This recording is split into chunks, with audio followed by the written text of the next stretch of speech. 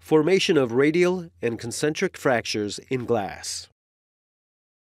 Watch this bullet as it impacts the surface of a glass pane in slow motion.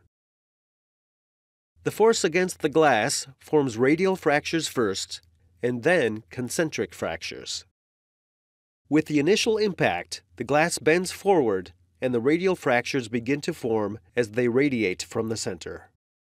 This view shows the opposite side of the glass. As the bullet crowns through the glass is pushed in the direction of the force. Notice the radial fractures moving away from the center of the impact, and the concentric fractures forming a circular pattern while glass particles fly forward.